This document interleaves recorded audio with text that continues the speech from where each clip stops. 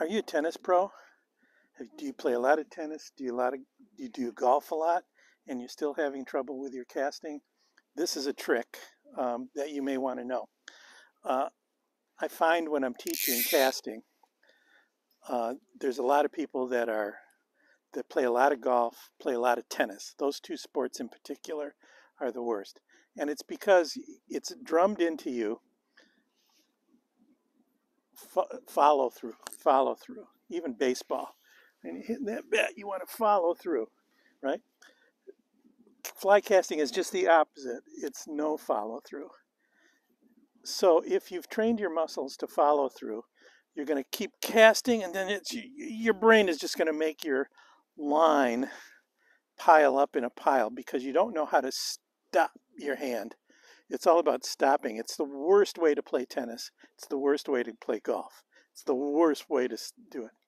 So if you're a right-handed person and you've been doing this sport a lot, like you've been golfing or playing tennis a lot, and you're having trouble with your casts piling up in front of you, here's the trick.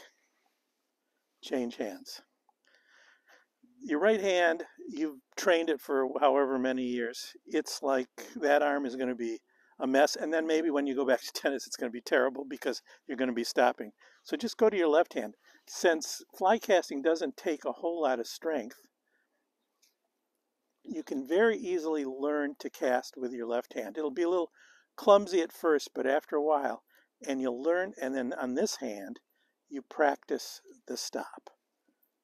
And once you practice the stop with your left hand, you may never go back to casting with your right hand again. It's a huge helpful kind of thing.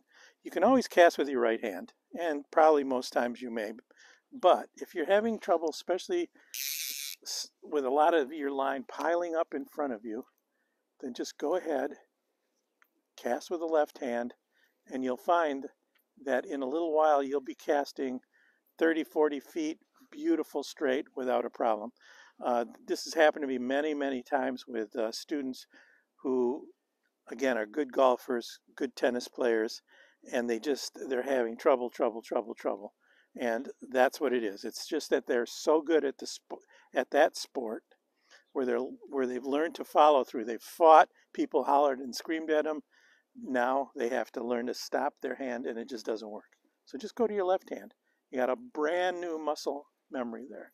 Obviously, it works the other way too.